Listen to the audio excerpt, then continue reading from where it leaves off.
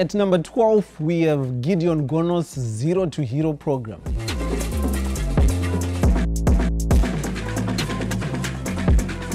In July 2006, the former Reserve Bank governor got an opportunity to show the country his true passion, magic.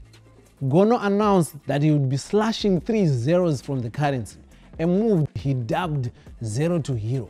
That alone should have told us the level of thought that had been put into this, because where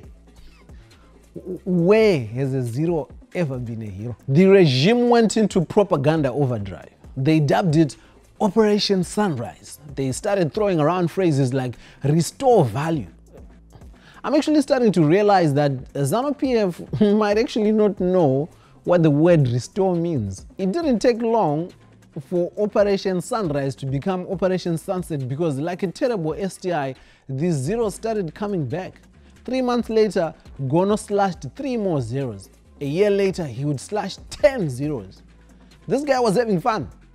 He was like letting a toddler run a talk show. Now you understand why 2% Ncube feels like he can get away with these ridiculous policies, because as long as he's not slashing zeros, he feels like he's doing a decent job.